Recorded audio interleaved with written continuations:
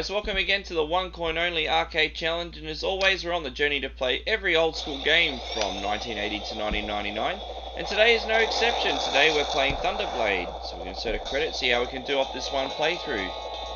Now this game is really cool. You have full control of this ship. You can press up to go back down the ground, or up, down to come up.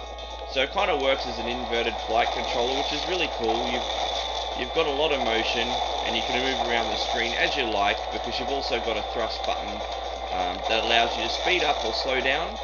And then you've got two shoot buttons. You've got this attack cannon, and then you've got these missiles. I think you've got unlimited fire on both. Obviously, you can't rapid fire your missiles, otherwise it'd make the game too easy. So you just use them when you need to, or at the opportune time, I suppose.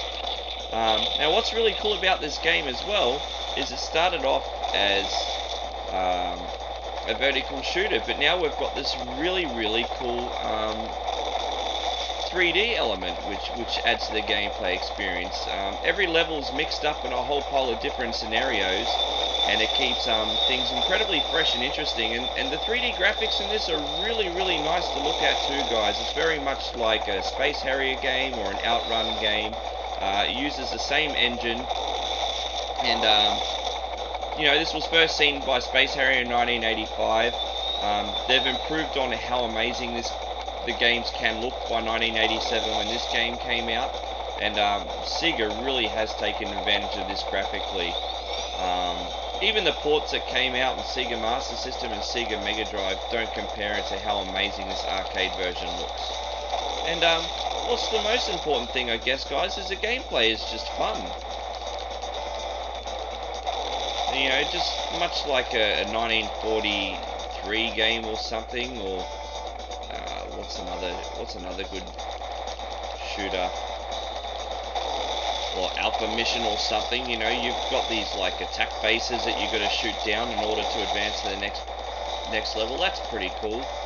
They can be tedious and frustrating at times, but you know, in shooters it's always nice to have a boss battle or a mother base to shoot down, just to have that extra sense of achievement if shooting down drones or bogies just by themselves isn't satisfying enough. So here we go, we've completed the first level, and just so you know, like those other games I've also mentioned, you permanently earn a score even if you don't shoot down things. So you basically rewarded the whole way through for your survival, which is pretty cool. So we're back to another top-down vertical scrolling scene now.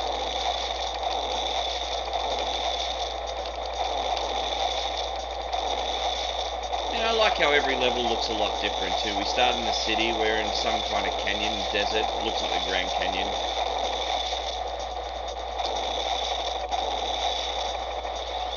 Back to 3D. This is cool. Oh, nice. So we've got some kind of ruins here.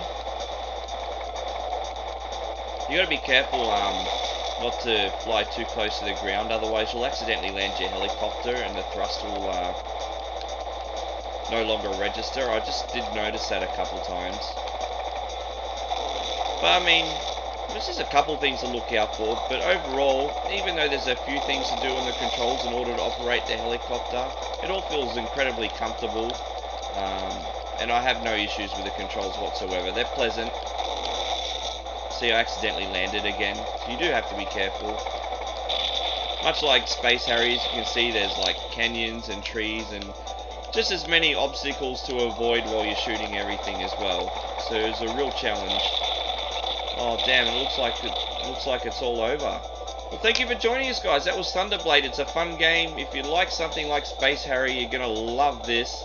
And if you like what we do, guys, please share and subscribe. Tell your friends about us. We'll see you next time.